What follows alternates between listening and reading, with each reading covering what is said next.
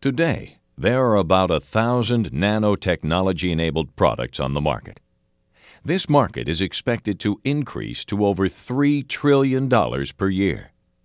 When will your company participate in that market? To make sure that it does, you'll need to answer some important questions. What is nanometrology? Why is nanometrology important? Why is it difficult? And how are measurements made at the nanoscale? 1 nanometer is a billionth of a meter, about the size of 3 atoms side by side. Manufacturing has been working in the microscale world between 1 and 100 micrometers, also called microns, for many decades now. Starting about 2 decades ago, researchers started moving into the nanoscale world.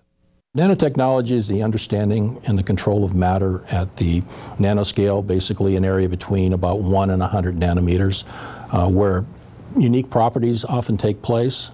And so what we'd like to do is be able to measure, be able to image, and begin to understand these materials in order to come up with better products for the future. If you can't measure it, then you can't build it.